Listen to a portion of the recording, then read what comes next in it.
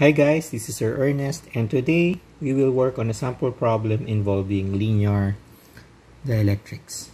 So the problem reads, the space between the plates of a parallel plate capacitor, as in this figure, is filled with two slabs of linear dielectric material. Each slab has thickness A, so that the total distance between the plates is 2A. Slab 1 has a dielectric constant of 2, and slab 2 has a dielectric constant of 1.5. The free charge density on the top plate is sigma, and on the bottom plate is minus sigma. Letter A, find the electric displacement D on each slab, and letter B, find the electric field in each slab. So this is just the first part of problem 4.18.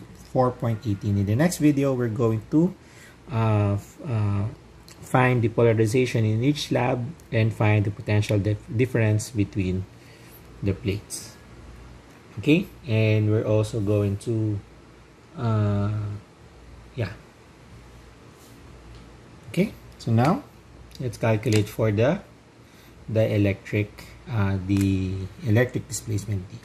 Okay, so if we're going to draw our slab, so let's start with A. Okay, so this, sorry about that.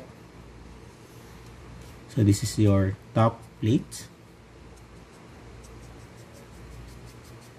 and let's say this is your bottom plate.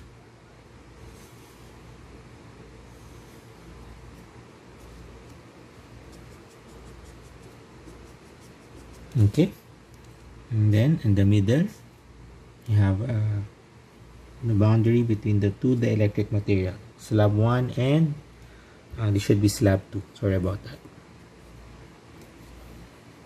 Okay, as I mentioned here, top plate is plus sigma and the bottom plate is sigma.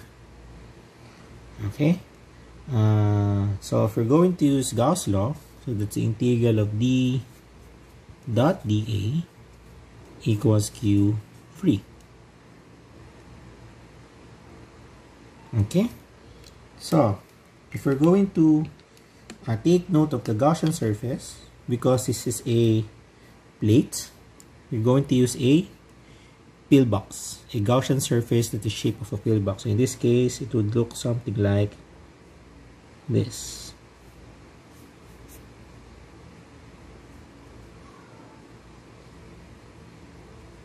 So the side view should be like this.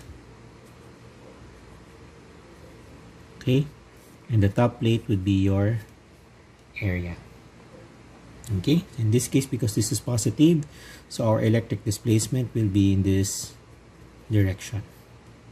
Okay, so that means we can rewrite this as now D times A equals Q free, which is sigma times A. And therefore, D is equal to sigma. And this is applicable for both slabs. Because remember, if we're going to choose another Gaussian surface here,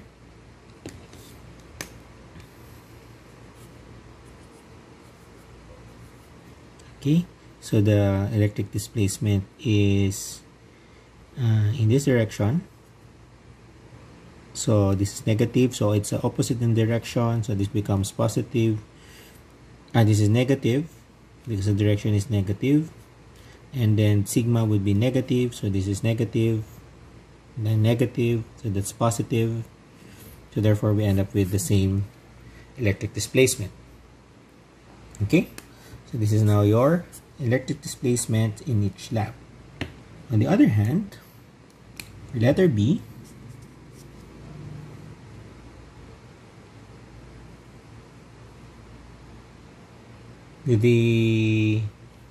remember that the electric displacement is epsilon E.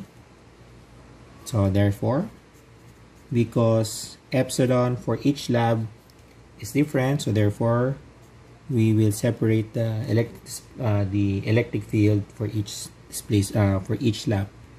So in this case, the 1 for slab 1 will be epsilon 1 E1. And we're looking for the electric field. So this provides us that E1 would be sigma or D1. So this is D1 and D2. So D1 is sigma, so this is sigma divided by epsilon 1. Okay, so remember that the dielectric constant is 2 for slab 1. So that means ER1 is 2.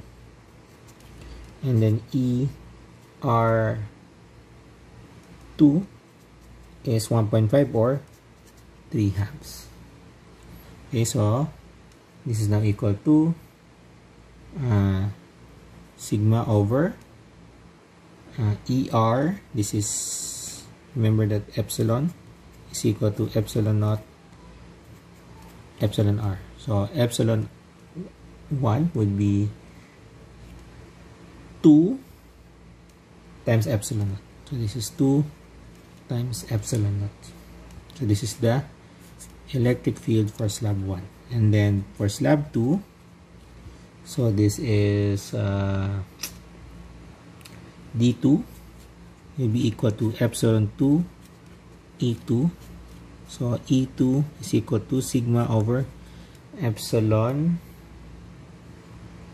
2, which is equal to sigma over 3/2 epsilon naught or 2 sigma over 3 epsilon naught. Okay, easy.